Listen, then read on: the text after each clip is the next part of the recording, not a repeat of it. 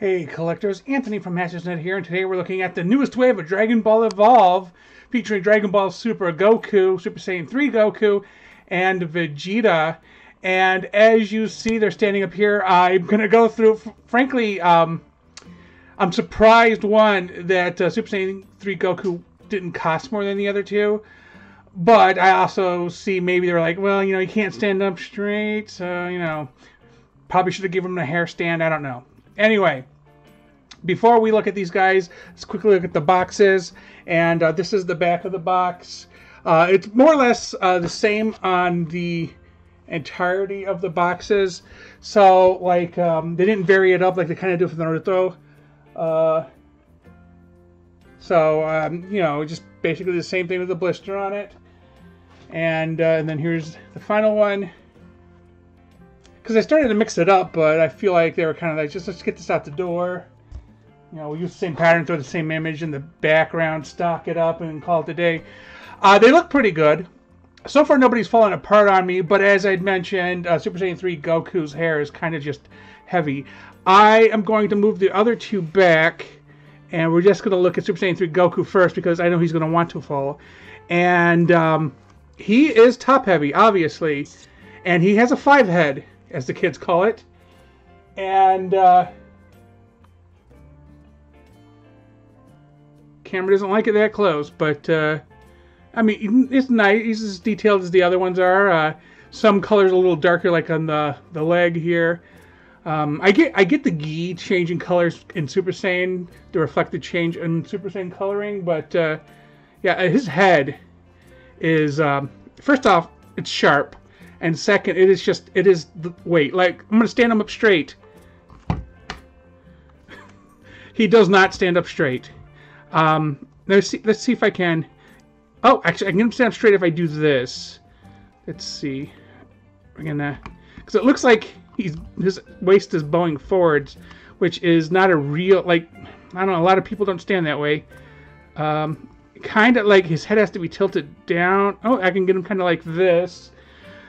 Okay, I mean, it's fine, I guess. It's nice to represent Super Saiyan 3. I never expected it because of how much there has to be in here. I don't know if he's hollow inside or something, but it is a lot of translucent plastic. You can, or maybe it's not translucent, you just, like, it looks like you kind of can see through it. I don't know. Anyway, arms are on a ball. Well, actually, pretty much everything is on a ball joint. Upper arm rotation, bend at the elbow, and then wrist rotation, and it bends. So that's great. And surprisingly, this didn't burden him, so he has full like his head still moves. No up and down, but he can still left or right up until where his hair gets in the way. He has the legs like this, back, forward, front, side to side, and then of course a knee bend, and he is squeaky. Toe up and down, and then he can swivel it. So, and then there's a side to side. So pretty good. Articulation is decent. I'm happy they did Super Saiyan 3, but I'm like, what I would like to see, hopefully, if they don't deviate from Vegeta and Goku in the next wave, maybe a Super Vegeta, because he's all bulked.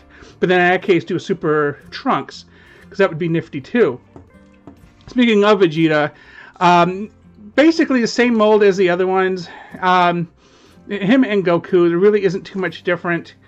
I mean, if you didn't know, you would, obviously the short beam turn off, you would swear the unmastered Ultra Instinct that Goku has in the other form is the same one, except a little bit of silver eyeliner, I guess. But anyway, Vegeta.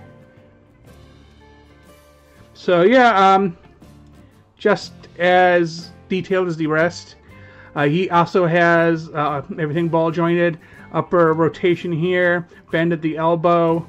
His head does a full 360. He's dead now. I just broke his neck. His hands are super tight, but I think it's the way the cuffs are on his gloves.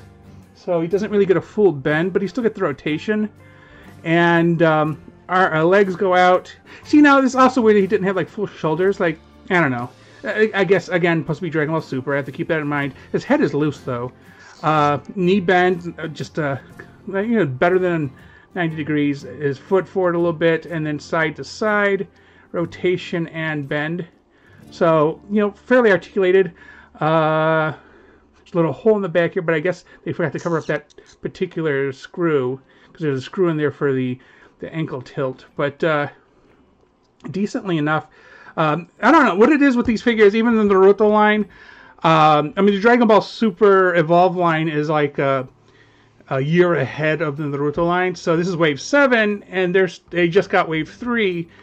So, you know,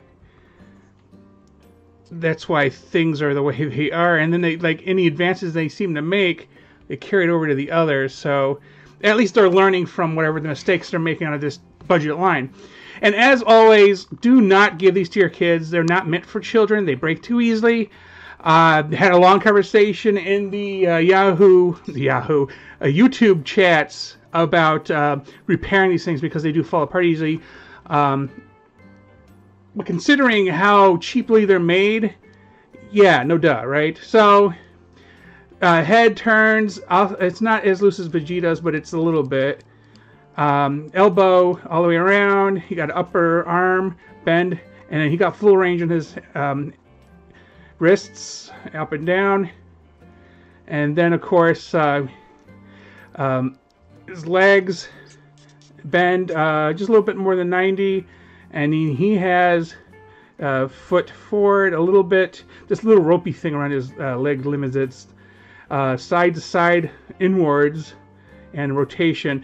Now, I want to talk about real quick a lot of the problems I'm having is with the ab crunch and the waist because like he has a belt here. His other forms have like ripped shirts or whatever. And then there's in the Naruto line characters with other items like Sasuke and his tied up kimono or whatever. They of course go on to the peg and then, or like also in Broly's case, he has the ear.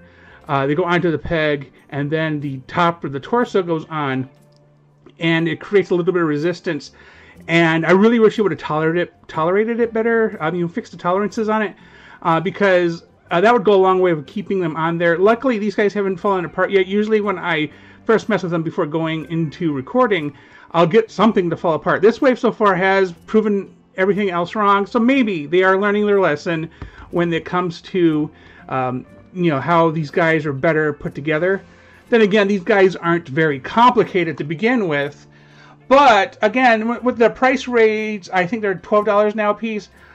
Maybe 11, depending on where you go. I got these guys on Amazon, but they're also available in Big Bad Toy Store.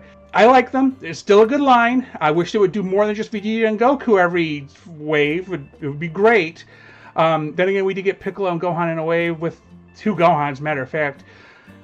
So at least they're trying to mix it up, but really take a break from the Gokus and Vegetas. Move on to some other characters. With that said, tell me in the comments your thoughts on these items. Did you get them? And how was your experience with them? Thanks for watching, and please remember to like and subscribe.